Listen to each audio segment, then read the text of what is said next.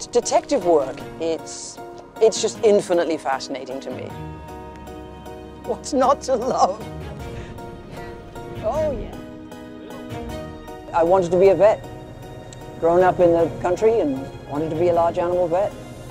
Didn't get into vet school. Got really entranced by bird migration research when I was an undergrad. Published a couple of papers. Got really into bats. Bats is what I want to do with my life. Yes, bats. Went to Trinidad, did bats for a year. Didn't pan out. So I learned genetics. Did what ended up being a master's degree on frogs. Back to Cornell. Another new faculty member had come to campus. He asked me, he's like, so, study fish. Oh, they're wet and they're cold and they're slimy. Ew. Can I scuba dive? He goes, no. That's a recreational sport. It's got nothing to do with research. He said, okay, if you want to scuba dive.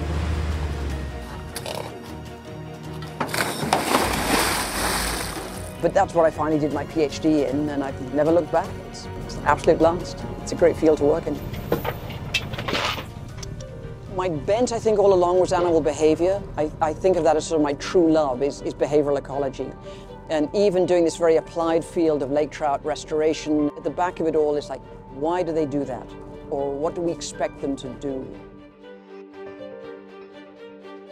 The background behind all of this research that we're doing is that lake trout were extirpated from the Great Lakes and from Lake Champlain. So in Lake Champlain, they disappeared by 1900. Canada and the US, under the Great Lakes Fishery Commission, who fund our research, have been trying to restore lake trout ever since the 1960s. The restoration program means that hatcheries stock lake trout as fall fingerlings or spring yearlings. In Lake Champlain we stock now about 84,000 a year, and those fish grow up successfully, they become mature, they find spawning sites like this one. We know they deposit eggs, we know the eggs hatch into free embryos, and that's the point at which restoration stops for reasons we don't fully understand. Those little fry never show up again later in life. They die, they disappear. 44. In the last decade we've started to see yearlings and older of these wild fish. So something's changing, allowing them to survive. Yes. I mean, just that right there, that's it. That's what it's all about. We're basically doing a lot of projects that all, one way or another, tie into this problem of lake trout recruitment, or now, why are they recruiting so well? The thiamine issue is one that we have to solve or understand. The background behind the project is the problem that predators that eat alewife end up with insufficient thiamine. They're generally okay, but they don't partition enough of it to their eggs. The eggs can develop with low levels of thiamine, but when they hatch and the fry start to develop, they tend to die. The theory that Matt Fuchsia and I are working on with our colleague in Brockport, New York, Jacques Richard, is that there's a lot of thiamine in the world. Plants produce thiamine, the vitamin B. So there's no particular reason to feel that the water is depauperate in the thiamine, and the eggs are sitting in that water for 6 months until they hatch. So our hypothesis is the eggs could be soaking in the vitamin B that they need over that 6 months and restore whatever deficiency they've got. Do we worry about the thiamine, or do we put that aside and find some other reason for the impediment towards restoration? Any project like this has multiple people involved, and really I'm just, it's called the principal investigator, meaning I get the money and support the project. The project is done by the graduate students and the postdocs. What we're doing today is putting egg bags underwater. Basically what we're going to do is incubate eggs in natural water, where we've got eggs from females. We know how much thiamine was in the eggs by testing them immediately after they spawned. Find one. I'll give it to you.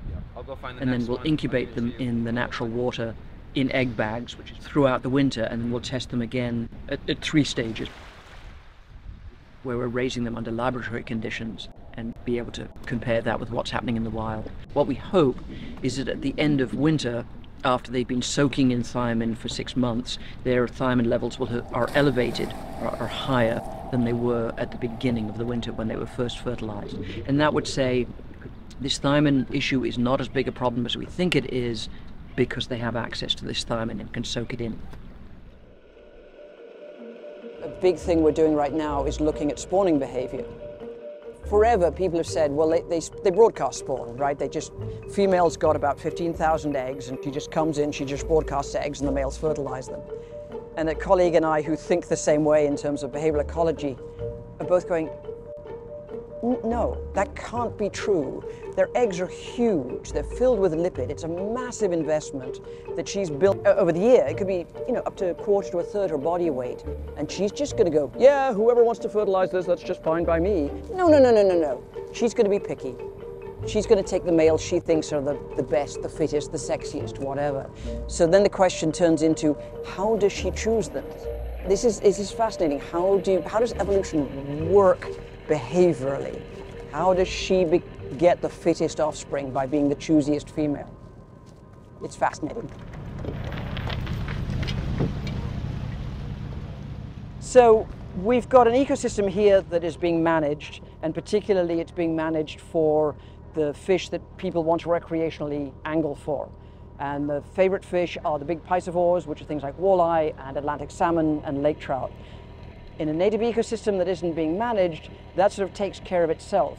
Forage base goes down, and so the predators don't reproduce as well, and their population goes down, so the forage picks up, and things stay in balance. So we have a food web study going on that's trying to model where everything fits into the food web of Lake Champlain. Basically, it's a lot of who eats who. 60, 39, when, where, to really establish what the food web looks like in this lake. So this information about predator-prey balance is absolutely essential to manage a system that is being artificially stocked and the predators are under human control, you might say. What's the take-home message? From a science and a public standpoint, this is an incredible resource. So appreciate this lake and protect it.